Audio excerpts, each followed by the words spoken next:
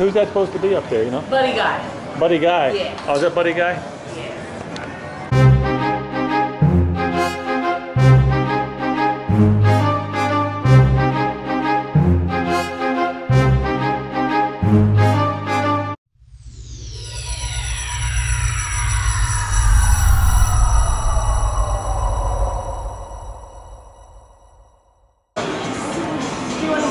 The team lead for counseling. You want to go do that? Why don't you get some? Is this a comfort dog? Yes. Oh, is that right?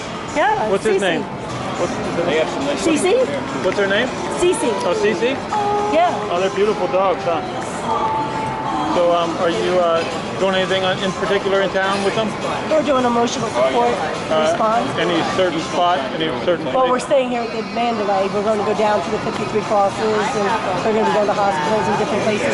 You are going to do the hospitals? Yeah. Who are you with? I'm with Bravo Alternative Media. Okay. Well, From New Jersey. Oh, you're from New Jersey? Up Tri-State. Just flew out. We got here just last night. Oh, so you haven't made it to the sign yet, have you? We're headed there now. That's after where we you're get going. coffee. Yeah. That's really a beautiful thing out I mean, there. you can certainly talk to John if you want to know where we're follow us a couple times. You can do that and get an interview. Sure. How long have you guys been together as a team?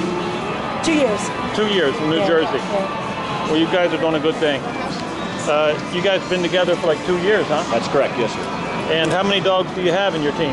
Currently, right now, we're close to 40 teams.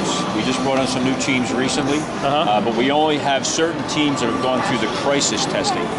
We have the therapy dogs that will go to hospitals and schools and perform that, and then we have those that are actually coming out to unfortunate events like we were experienced a week ago. So these are crisis dogs? Correct. These are the crisis dogs.